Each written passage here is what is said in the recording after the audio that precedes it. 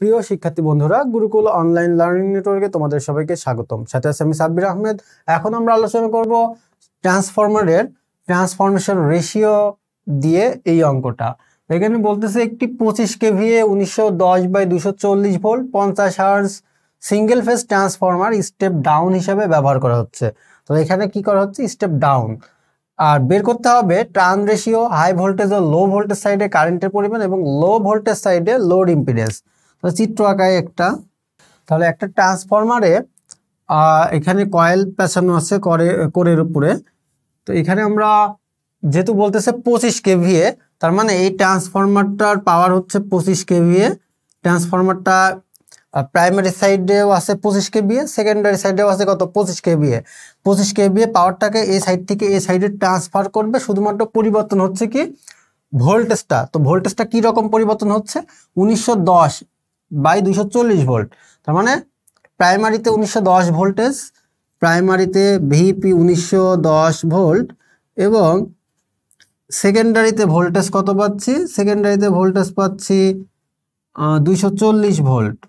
তাহলে ট্রান্সফরমারটা এখানে বলে দিচ্ছি স্টেপ ডাউন ট্রান্সফরমার, যে প্রাইমারিতে ভোল্টেজ যা ছিল তাকে কমায়ে 240 ভোল্ট করে দিছে। তাহলে এখানে আর কি বলতেছে? ফ্রিকোয়েন্সি হচ্ছে 50 হার্জ, এটা তো আছেই। এখন বের করতে হবে ক নম্বরে হচ্ছে ট্রান রেশিও। তো এখানে যে এনপি প্রাইমারি সাইডে যে ট্রান সংখ্যা আছে সেটা বের করতে হবে, এই সাইডে যে সেকেন্ডারিতে যে ট্রান সংখ্যা আছে সেটা বের করতে হবে। তার মানে ক নম্বরে আমাদেরকে বের করতে হবে ট্রান রেশিও NP/NS সমান হোয়াট। তারপরে খ নম্বরে বলতেছে হাই ভোল্টেজ ও লো ভোল্টেজ সাইডে কারেন্টের পরিমাণ। হাই ভোল্টেজ সাইড কোনটা? এটা হচ্ছে high voltage side. High voltage মানে প্রাইমারি সাইডের কারেন্ট আইপি, এবং লো ভোল্টেজ মানে সেকেন্ডারি সাইডের কারেন্ট, সেটা হচ্ছে আইএস। লো ভোল্টেজ সাইড মানে সেকেন্ডারি সাইড, আর সেকেন্ডারি সাইডের কারেন্ট হচ্ছে আইএস। তাহলে এটা হচ্ছে প্রাইমারি সাইড, এটা হচ্ছে সেকেন্ডারি সাইড।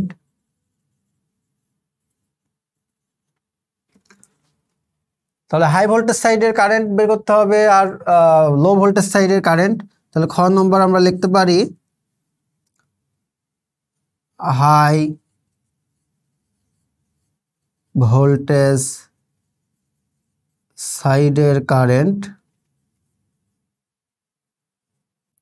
আইপি সমান হোয়াট, আর লো ভোল্টেজ সাইডের কারেন্ট আইএস সমান হোয়াট।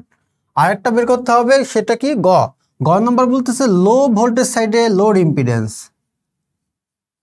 লো ভোল্টেজ সাইডের ইম্পিডেন্স ZS সমান হোয়াট। তাহলে এই সাইডে ইম্পিডেন্স বের করতে হবে। তো আমরা ইম্পিডেন্স বের করব কোন সূত্র দিয়ে? আমরা জানি I সমান V/Z। তাহলে ZS সমান VS/IS। তাহলে আমরা যখন এই সাইডের যখন লো ভোল্টেজ সাইডের যখন ইম্পিডেন্স বের করব, তাহলে ইম্পিডেন্স সূত্রটা কি হবে? ZS সমান VS/IS। কারণ I সমান V/R, আর এখানে কি হচ্ছে? এসির জন্য এটা কি হচ্ছে? VS/IS। জেড হবে এখানে যেহেতু লোড ইম্পিডেন্স। তো এখানে লো ভোল্টেজ সাইডের ইম্পিডেন্স ZS সমান VS/IS, এই সূত্র দিয়ে আমরা বের করতে পারবো। তো এখন আমাদেরকে বের করতে হবে টার্ন রেশিও, হাই ভোল্টেজ সাইডের কারেন্ট, লো ভোল্টেজ সাইডের কারেন্ট। আমরা ট্রান্সফরমেশন রেশিওটাকে কি জানি? VP/VS সমান NP/NS সমান IS/IP। এই রেশিওটা কিন্তু আমরা আগেই পড়েছি। তো এখন আমাকে যখন ক নম্বর বলতেছে ট্রান রেশিও বের করতে হবে, তখন VP/VS সমান NP/NS, এই অংশটুকু আমরা নিতে পারি।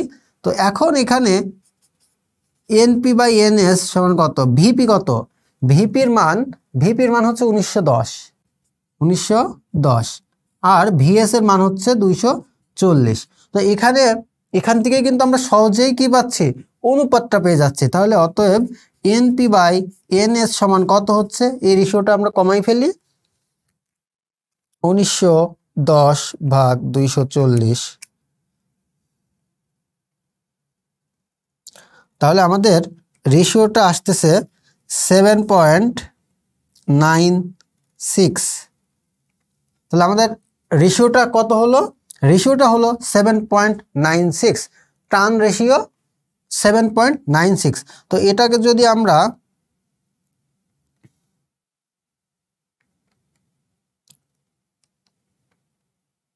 এটা মানে হচ্ছে 191/24।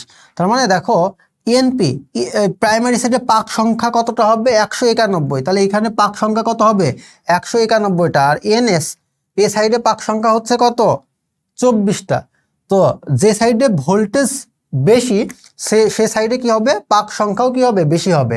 যে সাইডে ভোল্টেজ কম সে সাইডে পাক সংখ্যাও কি হবে, কম হবে। তাহলে পাক সংখ্যা বেশি হলে ভোল্টেজ বেশি। তাহলে একটা ট্রান্সফরমারে যখন আমরা দেখব যে এটার হচ্ছে সাইড, এটা হাই সাইড কোনটা, লো সাইড কোনটা, যেখানে আমরা প্যাচ সংখ্যা বেশি দেখব সেখানে বুঝবো যে এটা হাই ভোল্টেজ সাইড, যেখানে প্যাচ সংখ্যা কম দেখবো সেটা বুঝবো লো ভোল্টেজ সাইড, যেটা আমরা যেখান থেকে বুঝতে পারতেছি। তো আমাদের রেশিওটা কত, তাহলে রেশিওটা হচ্ছে ট্রান্সফরমারের রেশিও, এই টার্ন রেশিও হচ্ছে 7.96। এটাই ক নম্বরের আনসার। তারপর বলতেছে হাই ভোল্টেজ সাইডের কারেন্ট, এই সাইডের কারেন্ট আমরা বের করব। তো এখানে পাওয়ার কত আছে, পাওয়ার হচ্ছে 25 কেভিএ। পাওয়ার সমান আমরা কি জানি, পাওয়ার সমান জানি ভিআই। তাহলে আমরা যখন আমরা এ সাইডের পাওয়ার বের করব তাহলে কি হবে, ভিপিআইপি। তাহলে পাওয়ার সমান ভিপিআইপি। আর এই ভিপিআইপি এই পাওয়ারটা সমান কত, পাওয়ারটা সমান বলে দিছে 25 কেভিএ। কি বলে দিছে, 25 কেভিএ। তো ভিপির মান আবার আমরা কত জানি, ভিপির মান আমরা জানি হচ্ছে 1910 গুণ আইপি সমান 25 গুণ কে তুললে দিতে হবে 1000। তাহলে এখানে থাকতেছে ভোল্ট অ্যাম্পিয়ার। তো আমরা তাহলে এই যে টার্ন রেশিও আমাদের বের করা হয়ে গেছে, আমরা এখানে মানটা বসাই রাখি 7.96। তাহলে টার্ন রেশিও আমরা বের করে ফেললাম, এটা আমরা মুছে দিচ্ছি।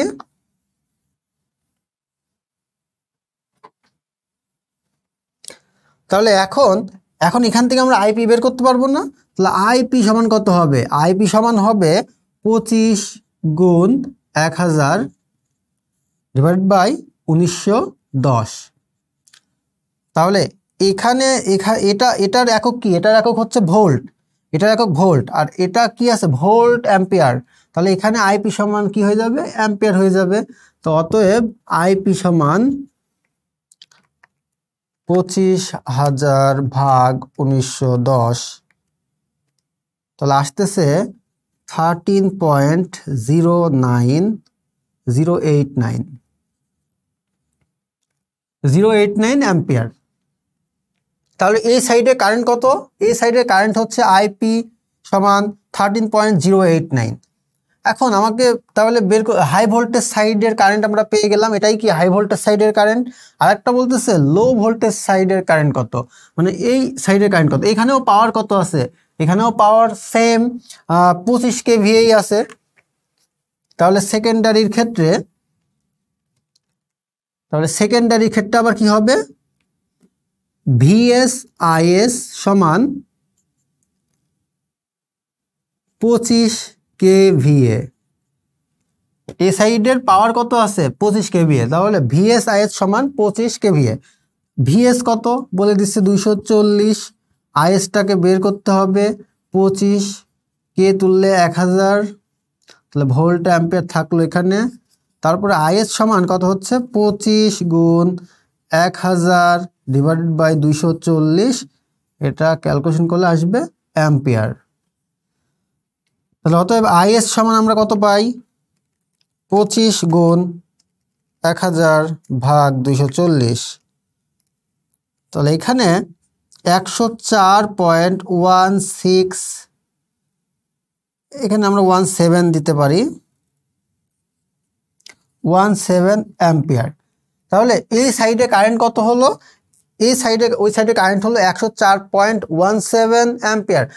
তাহলে এখানে ভোল্টেজটা এখানে আমরা কমাই দিছি, এখানে ভোল্টেজকে এখানে 1910 থেকে কি করছি 240 করছি। তো হাই সাইডে কারেন্টের পরিমাণ কি থাকে, হাই ভোল্টেজ সাইডে কারেন্টের পরিমাণ থাকে কম এবং লো ভোল্টেজ সাইডে কারেন্টের পরিমাণ থাকতেছে বেশি, কারণ এখানে আমরা কারেন্ট পাইছি কত 13.089, আর আমরা সেকেন্ডারি সাইডে এখানে কারেন্ট পাচ্ছি 104.17 অ্যাম্পিয়ার। তাহলে হাই ভোল্টেজ সাইডে কারেন্টের পরিমাণ থাকে কম, লো ভোল্টেজ সাইডে কারেন্টের পরিমাণ থাকে বেশি। তাহলে ভোল্টেজকে কমাই দিছি কিন্তু সেকেন্ডারিতে যে কারেন্টটা বেড়ে গেছে, যার কারণে কি থাকলো, পাওয়ারটা সেম থাকলো। এই সাইডেও পাওয়ার 25 কেভিএ, এই সাইডেও পাওয়ার কত 25 কেভিএ। তো এই জন্যই বলি যে বলা হয় যে ট্রান্সফরমারের পাওয়ার অপরিবর্তিত থাকে, শুধু ভোল্টেজের কম বেশি হয়। ভোল্টেজের কম বেশি হলে কি হয়ে যায়, এখানে কারেন্টেরও কম বেশি হয়। তো এভাবেই আসলে পাওয়ারটা ঠিক থাকে। তাহলে আমরা খ নম্বরের আনসার পেয়ে গেলাম যে হাই ভোল্টেজ সাইডে কারেন্টের পরিমাণ এত অ্যাম্পিয়ার আনসার।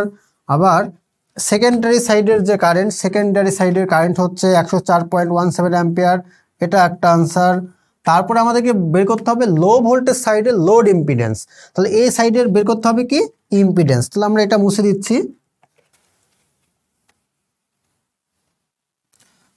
তাহলে এই মানটাও এখানে বসাই দিই।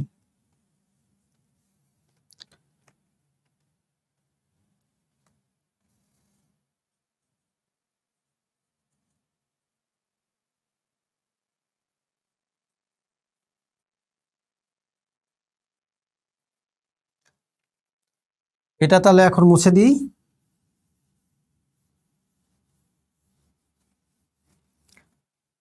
তাহলে এখন আমরা বের করব হচ্ছে গ লো ভোল্টেজ সাইডের ইম্পিডেন্স।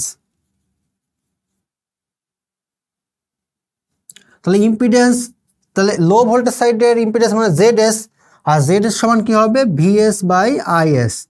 তাহলে ভোল্টেজ কত 240, আর আইএস সেকেন্ডারিতে কারেন্ট কত, কারেন্ট হচ্ছে 104.17। তাহলে এখানে 204 ভাগ আনসার 1.96 ওহম। ইম্পিডেন্সের একক কি ওহম। তাহলে এখানে হচ্ছে লো ভোল্টেজ সাইডের ইম্পিডেন্স কত হচ্ছে, লো ভোল্টেজ সাইডের ইম্পিডেন্স 1.96, এটাই একটা আমাদের আনসার।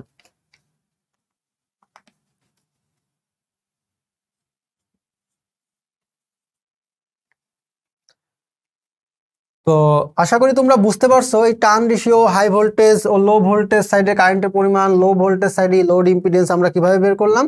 তো এই অঙ্কগুলো আসলে এইভাবে চিত্র অঙ্কন করে তোমরা খুব খেয়াল করে বুঝে এইগুলো শেষ করবা। আশা করি কোনো সমস্যা হবে না। এই টাইপের যত অঙ্কগুলো আছে সেগুলো প্র্যাকটিস করতে থাকো।